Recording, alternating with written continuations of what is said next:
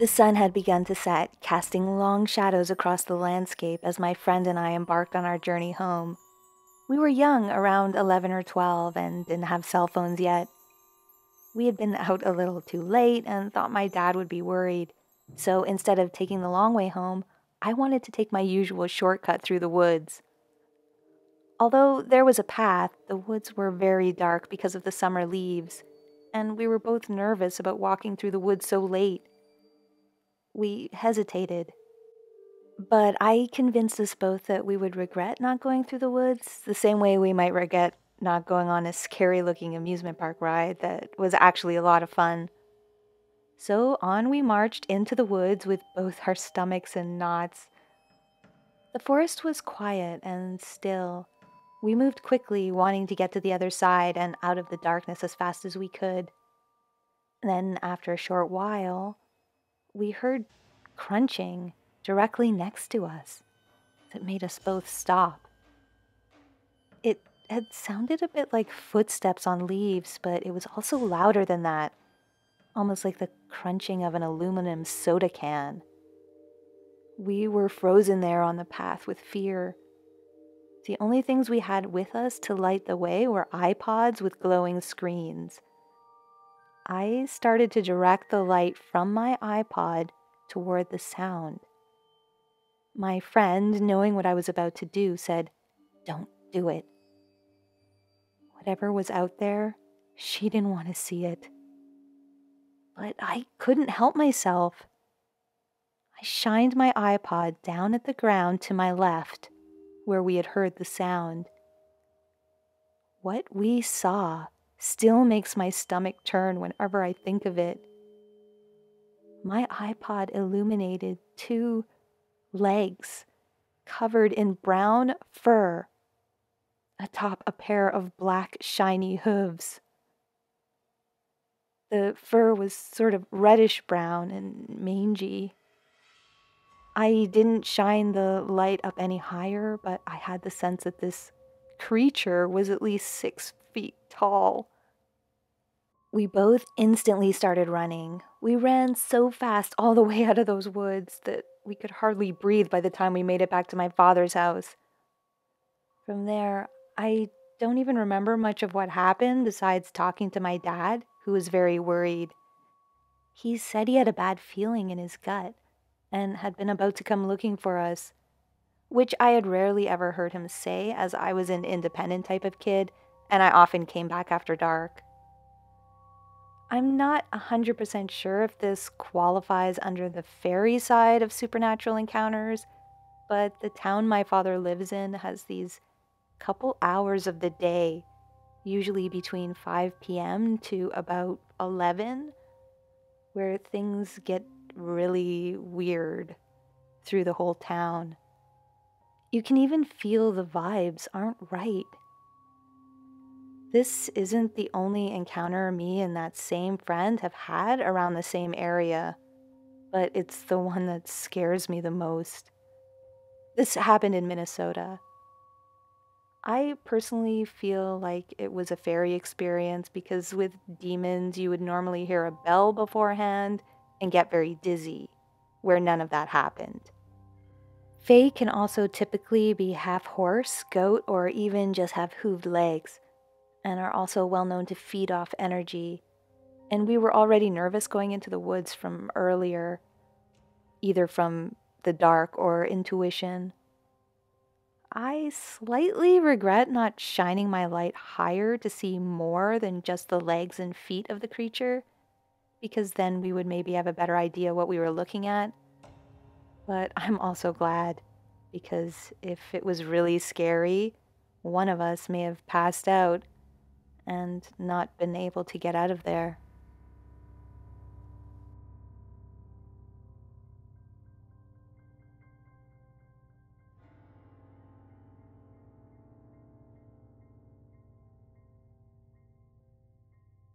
My dad passed 3 years ago. This is his story more than mine, even though I was there. I was too young to remember any of it myself. I'm sharing it because my guidance counselor and mom recommended I do so, because my dad will never have the chance to tell anyone his stories, and I want to help him tell them and maybe get closer with my dad in doing so. This happened in 2001 in Kansas. My dad was left to babysit me when his addiction wasn't as strong. He was always a fan of supernatural things and those alien documentaries. He was the sort of guy that would be fun to joke with, but if someone threatened his kid, he would rain all kinds of hell down on them. On that afternoon, he put me in my stroller, or what he called my Cadillac, to take me out for a walk to the nearby pond to feed the ducks. He took me walking through the neighborhood down the left side of the road. As we were headed along, out of nowhere, these Victorian-looking people showed up, walking straight towards us. There were two of them, a man and a woman.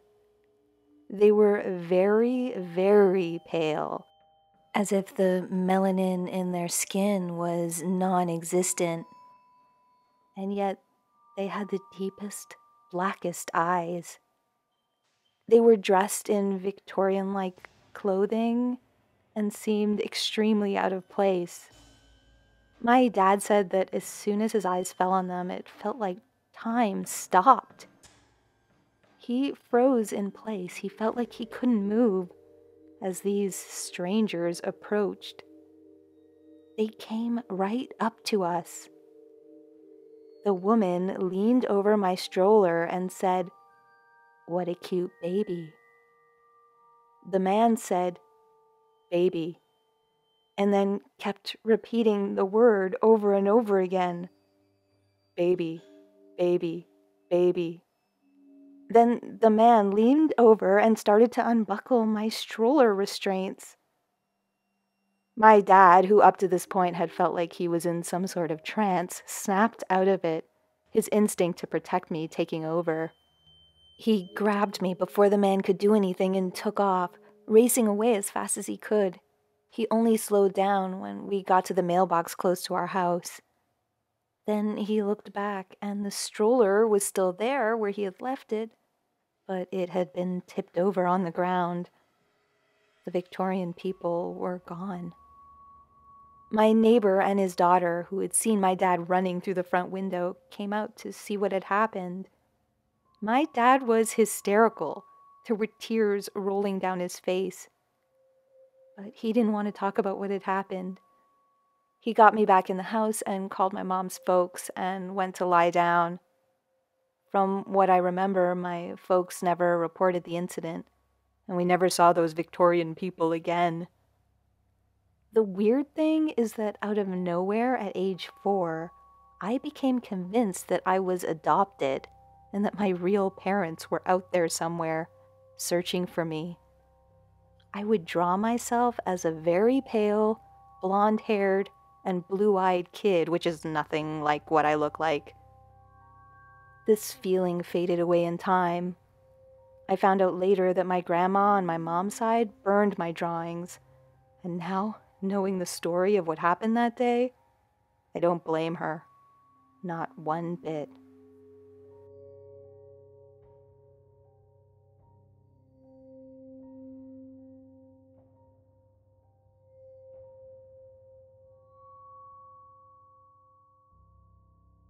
This is the strangest thing that has ever happened to me. I had lived in this house for 8 years in Colorado Springs, but the time had come to move on. I had developed a great appreciation for the 2 large trees about 20 yards in front of the house.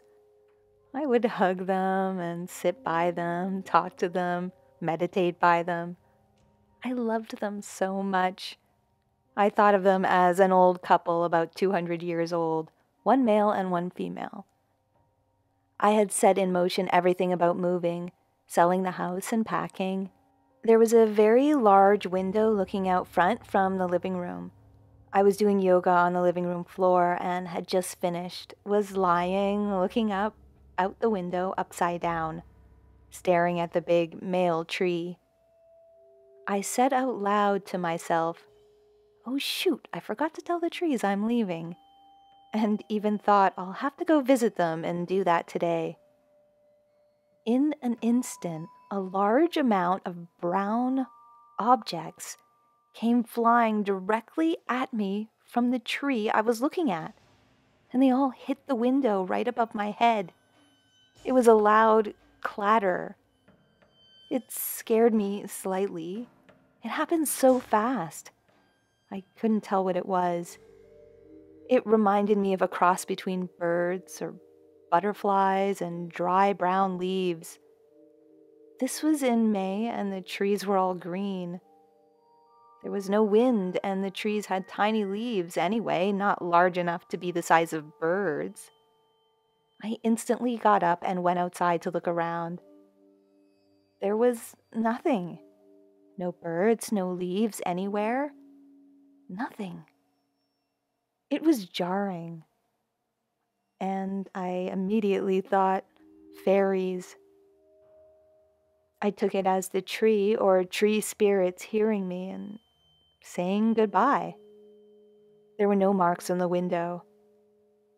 It was loud enough that it could have been a handful of rocks getting thrown, hitting the window. It felt like such a short, fleeting encounter, but has left a big impression on me. I'm just so curious, what was that? Will I ever know? I've always looked for fairies out in nature and invited them to show themselves to me before listening to all your stories. But I don't recall them ever doing so, besides possibly that time and one other I'll outline next. One more tiny possible encounter. I've had this one night in my new home in Austin, Texas. My 2-year-old daughter and I were sitting on the porch during a rain and thunderstorm in summer. It was pouring heavy sheets of rain. It was beautiful. Then, all of a sudden, a small being that could have been an insect but didn't act or look like one flew into the cover of the porch area right above and by where we sat, looking down at us and flying in place for a few moments, facing us. There was a bright street light across the street illuminating it. I pointed up and said to my daughter, "Look, do you see the fairy?" And she said, "Yes." It fluttered for another moment in place and then disappeared into a shadow up high where a pillar held a tiny platform before holding up the roof on the porch. It was too high to get to for us to look further. I kept my eyes on the place I saw it go for a few minutes and saw nothing stir again. When I saw it for those few moments, I guess it was between 2 and 3 inches tall, with wings that were about the same size as its body, and very much like a typical shape you'd see if you Google fairy wings. It was so tiny and far away, about 4 feet, with dim lighting, that it was hard to make out any specific details, but the head shape and body kind of reminded me of a wasp, but with more humanoid legs. It felt like a fairy, and that's how I label it, but wonder if it was a sprite or something else, or just some insect. The rain was so intense, and the way it looked at us and hovered facing us made me feel like it wasn't an insect.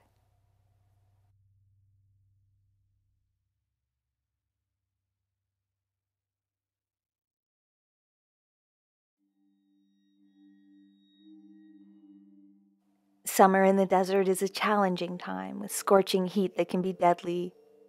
It's also a time of great joy as it brings the much needed rain. The transformation is dramatic. The sky changes from a dry turquoise blue to one filled with sudden, powerful winds that can strip the roof off a house. Towering clouds, flashing with lightning, ride on these winds, surpassing even the tallest mountains. It's during this time that the human desert world interacts most vividly with the magical sea Ania, also known as the flower world or fairy in English folklore. One unforgettable moment that encapsulates the joyful danger of the desert occurred when my husband and I got caught in a thunderstorm last year. In sweltering temperatures, we took a refreshing dip in the pool, only to be interrupted by the rain. Seeking shelter under a low roof, but exposed to the outside world, we witnessed a magnificent and terrifying spectacle. Lightning flashed, thunder boomed, and rain poured down in waves as every bush, cactus, mesquite tree in sight danced to the rhythm of the storm. One bolt struck perilously close to us. Amidst this display, I discovered something extraordinary. The rain children. Initially, they appeared as mere waves of rain, but as I continued to gaze, their forms became more distinct, and the more I stared, the more vivid they became.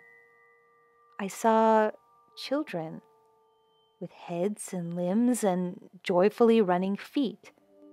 They scrambled down over the low stone wall of the patio, across the flags, up and over the wall on the other side, and then across the desert. There were thousands upon thousands of these water elementals, rejoicing in the act of giving life to all who need the rain the most, while the lightning struck and the thunder roared with glee. I'm sure most folk will tell me that I saw an optical illusion made more vivid with imagination. I cannot prove otherwise. Maybe what I saw, if you could freeze the moment in time and take a sampling, consisted purely of drops of water falling from the sky. Yet that doesn't change the reality of what I perceived as well. I only know that I saw the desert at its most dangerous and thrilling, beautiful and terrible. And that's where I think the fairies live.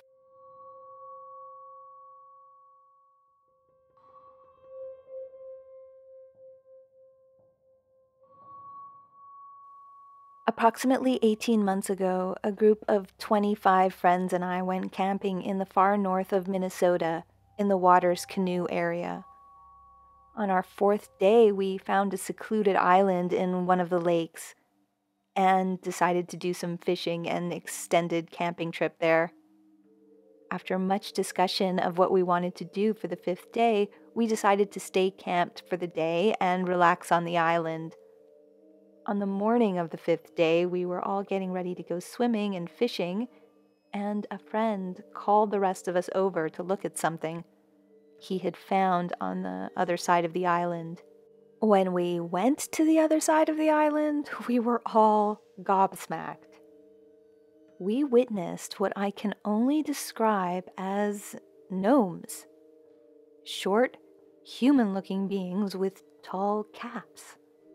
We saw both male and female gnomes, as well as a few children. They were human-like, including facial features. Short, about 16 centimeters, not including their hats. With their hats, they were approximately 28 centimeters. They wore rough, homespun clothing of different colors. Their tall hats of various colors were blue, green, red, orange, purple. When speaking to one another, I would describe their language as a mixture of Swedish and Danish. One was playing something like a pan flute in this very rich and intoxicating melody that reminded me of a mixture of bird song and Celtic music. The gnomes were aware of us, as was obvious by the way they would occasionally shoot us the evil eye. But they made no malicious moves or threatening moves towards us.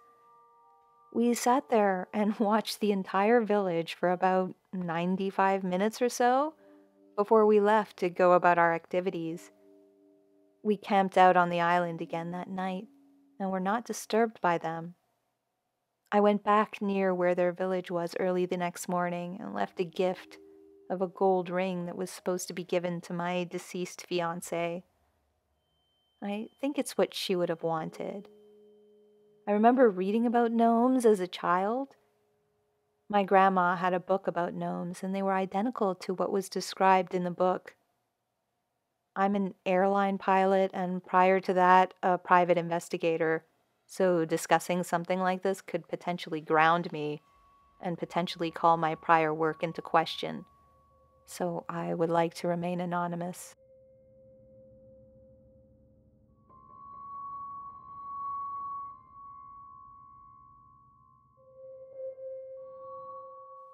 I grew up on an Oklahoma Native American reservation. I was told many tales of the little people. I know they are known by many names, the Fae being but one. In the heart of the reservation, amidst towering trees, stood my grandmother's house. Its weathered walls held generations of wisdom. Not far away, down a winding stone trail, lay the dwelling of my great-grandmother, a wise and enigmatic soul. And beyond her house, a short distance through the forest, a creek flowed with crystal-clear waters. It was raining that day, a small thunderstorm, but the kind that lasts all day.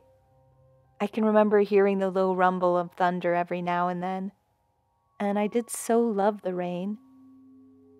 And it was summertime, so it felt good to be outside. I decided to go exploring. I was around 4 or 5 at this time.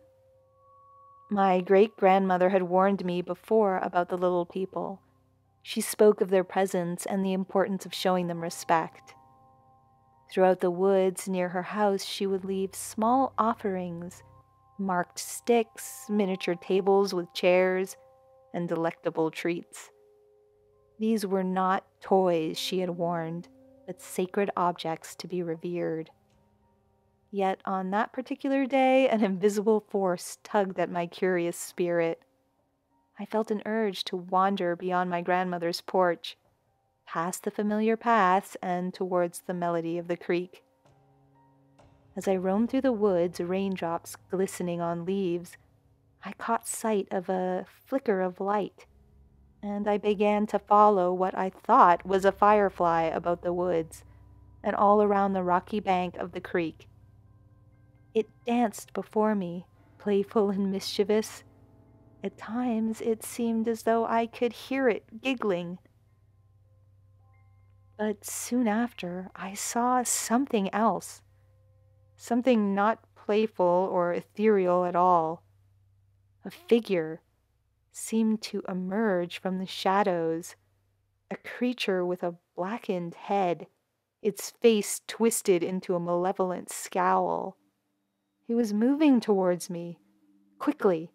My instincts told me to run, that this creature meant me harm, but I couldn't move. Then, when it was only a few strides away from reaching me, the firefly positioned itself between me and the creature. The firefly's glow intensified, casting a brilliant radiance that engulfed everything in sight. In that blinding light, the darkness dissolved, and suddenly, as if time had folded upon itself, I stood once again on my great-grandmother's porch. She sat in her old rocking chair, calmly cleaning vegetables harvested from her garden. I was completely confused. But before I could say anything, my parents came rushing down the trail, their panicked voices calling my name. Apparently, I had been missing for hours. They swooped me up. My great-granny was calm and acted like nothing had happened. But as my parents and I were leaving, I recall seeing a little table on my great-granny's porch. One of its little chairs was pulled away from the table, as if somebody had been sitting in it. And there was food on the plate, on that table, that had been mostly eaten. My great-granny would only tell me not to ask questions and show the little people my respect when I would bring it up, but never would say any more.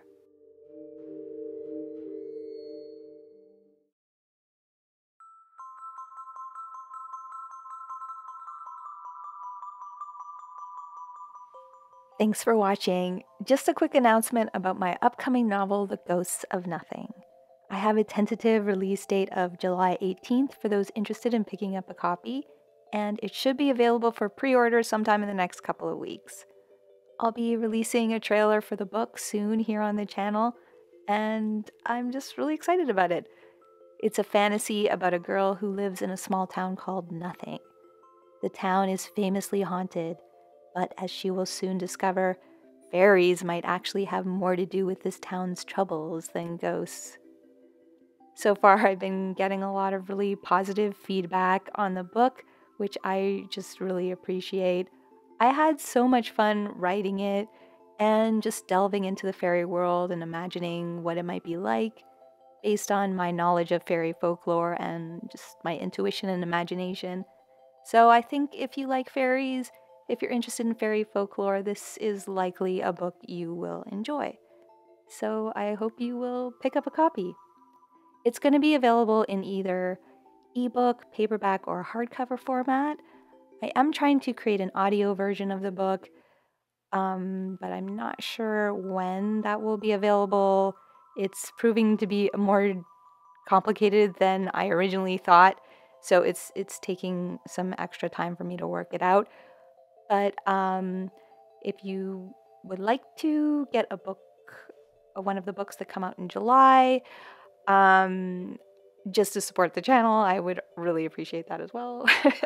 But I understand if you want to wait for the audio, I'm not sure I can give you guys a firm date right now on that one. So, but there will be an ebook. So hopefully you pick up that one if you're interested in reading it. And that's it for the announcement. I'm really excited about it. I hope you guys are excited too.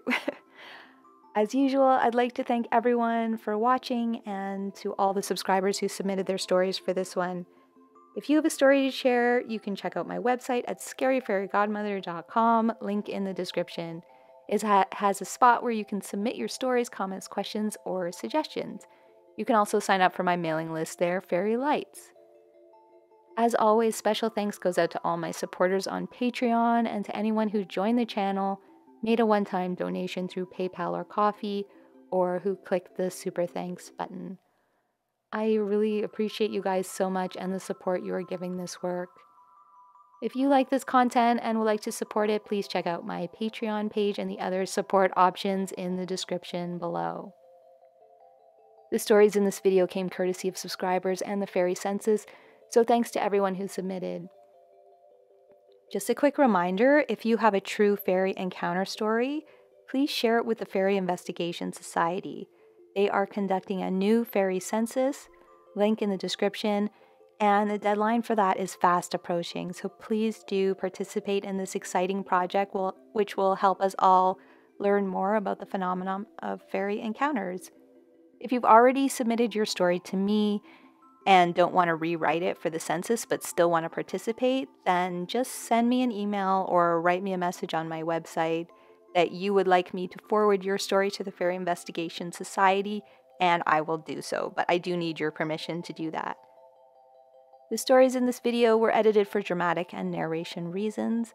Please leave a comment below, like, share, and subscribe if you're new. It really helps the channel when you do that, and hit the bell to receive notifications of new videos. And until next time, this has been a visit from your scary fairy godmother.